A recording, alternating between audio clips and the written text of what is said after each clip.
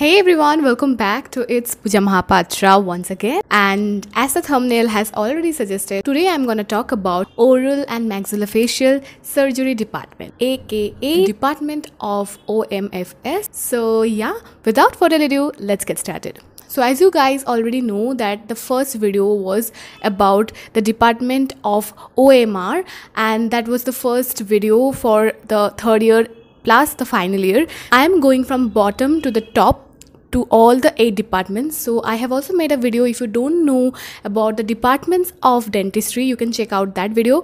I will link it up in the description box. And also if you're not aware of OMR department, you can go and check out my last video.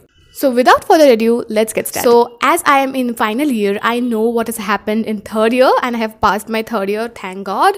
And now I am in final year, which is very, very difficult right now. But still, let's not give up easily and go through the whole journey together. That is what I always wanted to. So after going through the OPD, we go to the next floor, that is the surgery department, where you will find all the traumatic emotions coming out from the department. Like when I was going to be a third year, I used to go from the department, like if I wanted to go to the next department, I would have to cross that department, and it was all about screaming, crying and what not, like several things, syncope, people getting unconscious, people getting frightened, children's crying, old people screaming. And you know, this department is for all the departments, because if you are going through orthodontic treatment, if you are going to go for the braces and all those things, you have to go and extract. And even from the pedo department, sometimes the children has to be sent to the surgery department for extractions.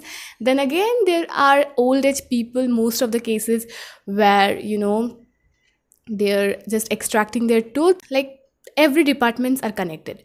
So what is special about surgery department? So in this department, you deal like a surgeon. You know, the topics that are covered in final year are fractures and a lot more than that. You know, the surgeon thinks that we as maxillofacial surgeons do if we are doing an MD or masters after our graduation, right? So that is a very specialized department. Every department is specialized, so this is another specialized department. But as a third year and as a final year, what do we learn from this department? Let's talk about that. So the first and foremost thing what we do as a third year, that I did in my third year, was the first day and I had to remove suture. After extraction, we do the suture and then we advise the patient to come after 7 days for the removal of the suture.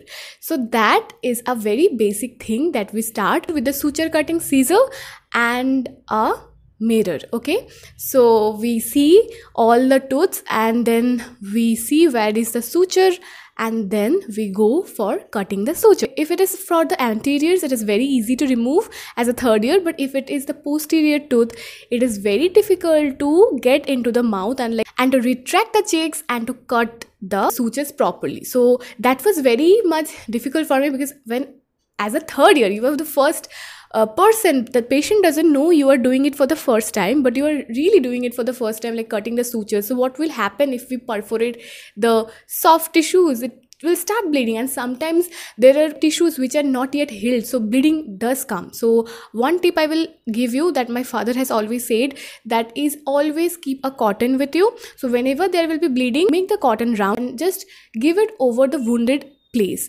okay, from where the blood is coming. The most easy thing to do. So there is nothing to be nervous about. Just cut the suture. If there is a lot of bleeding, just take the cotton, roll the cotton and then put it there and ask the patient to bite it. Okay, so to bite it, and then ask the patient to throw it after like 10 to 20 minutes.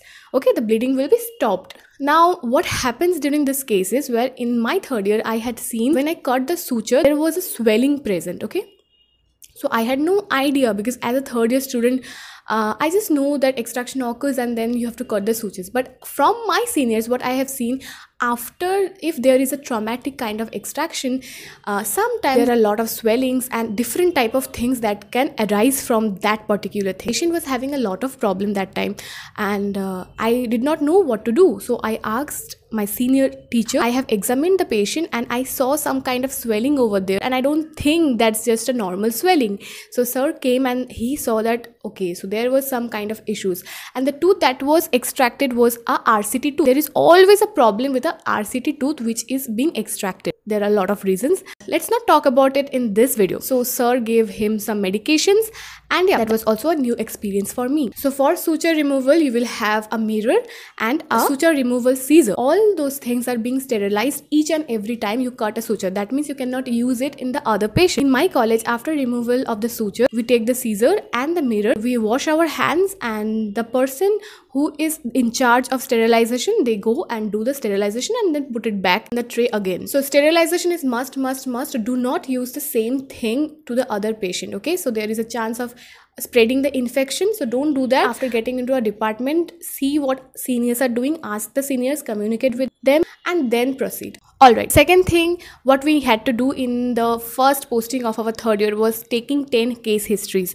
So I have talked about case history in my OMR department also. There is a different case history page for that. Similarly, we have a different case history for oral surgery department, where we have to ask the patient a lot of questions. The medical history is very important, and from there you will get an idea what medicines should we stop if the patient is going through extraction, what medication should we give to the patient as well, because if the patient is allergic to some kind of medication or the LA, you will understand about that as well.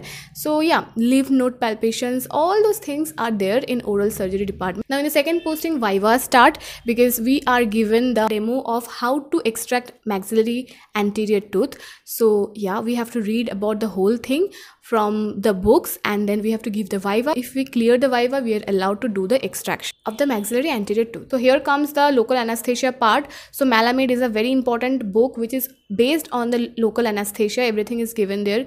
We had to read all those things, and then we also need to know about the chair position, patient position, and all the nerve blocks. What are the courses of the nerves, maxillary, mandibular, everything. Maxillary is very important for third year. Now let's come to the final year part. So my first posting is done in oral surgery. We were allowed to do the extraction of the maxillary anterior tooth, and there were vivas, and it was based on all the nerve courses. The mandibular was included again, and then again we had to read about the MCPs, which is a very vital thing.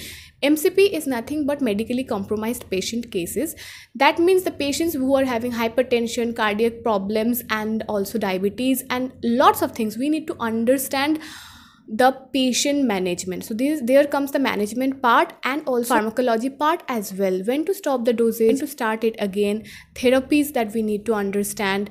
Okay, so all the things comes under the MCP. So it is a very important chapter, because in our daily life we will come across patients, and syncope management is a very important thing that we need to understand, because in my posting also I have seen patient getting syncope. So yeah, so this is a very important thing, like how to lie the patient in the chair. Also the pregnant women's, how to, if there is a extraction to be done in a pregnant woman, how do we lie the patient, and why do we lie the patient in that particular position. Okay, final year is like the toughest, but these are being asked as a common question in viva. There comes the instrument part, like different instruments for the removal of premolars, molars, anteriors are used. We have to know which to be used, and of course we need to know how to give the LA, okay, the local anesthesia, and the nerve, the courses, because otherwise how will we be able to penetrate the needle.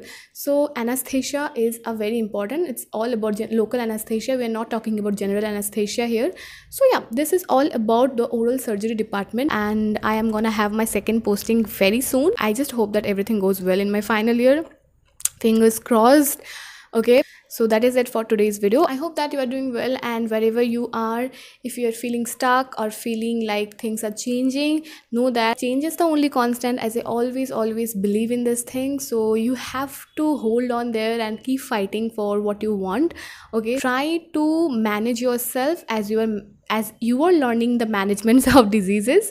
So try to manage yourself as well. It will help you all along the journey, and try to enjoy the journey. There will be lots of ups and downs, but nothing to worry about. You can do it, because if I can, you can also. So I hope that you find this video helpful, and if you did, do check out my other videos and share these videos as well, and subscribe to my channel if you haven't yet. And I will see you guys in the next video. Until then, take care. Bye bye. So from today, my first OS posting starts. 바람이 불어온 그 밤에 꺼진 했던 조각들이 난 떠올라 순간에 falling down 감추려 애썼던 마음 다 들킬까봐 도망가 버렸지 yeah. 깊은 밤 잠든 널 내 안에 담아두고 있어 언제까지나 it's alright 내 안에 너만을 기억할 수 있는 순간이 바로 지금이야 Take me back 그 밤을 되돌리고 싶어 내가 지키려 했던 모든 건 다 부서져 버렸어 정말 It's alright 내 숨겨왔던 비밀을 하늘에 고이 담았어 It's alright